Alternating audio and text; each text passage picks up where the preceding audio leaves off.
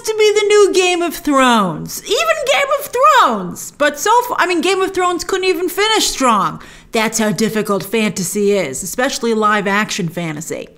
Amazon seems to have had some success with the Wheel of Time. Not a lot of people ever talked about it like anywhere on the internet, except maybe their hidden pockets. But we know from the Nielsen charts that a lot of people watched it.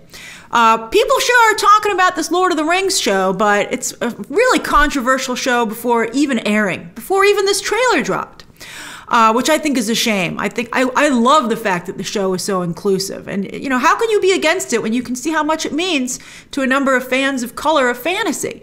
I agree that it should reflect the audience that's watching it. And they would like everyone to watch it. You know, inclusive entertainment means it's open to everybody to come watch it. All right, so let's take a look at this. This is also an incredibly expensive show. Let's see if it looks expensive. And I'm also looking to see if it draws us in. Is it too late for a Lord of the Rings show? A lot of us are not at all familiar with this mythology. So it's going to have, you know, we're not going to be like, oh, look at that. We're going to have to be drawn in on the story. All right, and the show itself. All right, here we go. It's a minute spot. Haven't you ever wondered what else is Ooh. out there? Expensive. There's wonders in this world beyond our wandering. I can feel it. This is gorgeous.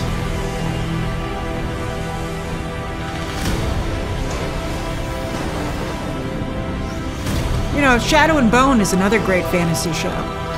That guy, I think, has the best look so far.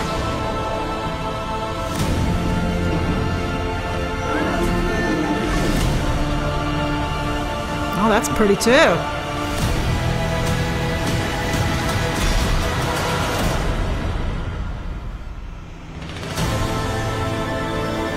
That's not an adult and a child. That's different mythical creatures. You know, I gotta say, they worked so hard to make this show pretty. I don't know if they made it particularly interesting. It seems a little bland. I think the only actor that I think is charismatic that really leaps off the screen is this, I don't know, is he an elf? I don't know. Maybe he's an elf. I don't know, but I think he has the best look. He looks cool. Everybody else, it looks more like an actor in a commercial. Like this is like a commercial to go visit Middle-earth than it is, that's what they call it, right? Yeah.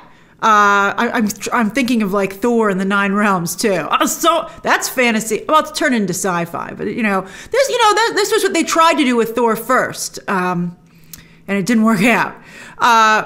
That's interesting. That's interesting. You know, one of the things that really helped Game of Thrones was the nudity and the dragons.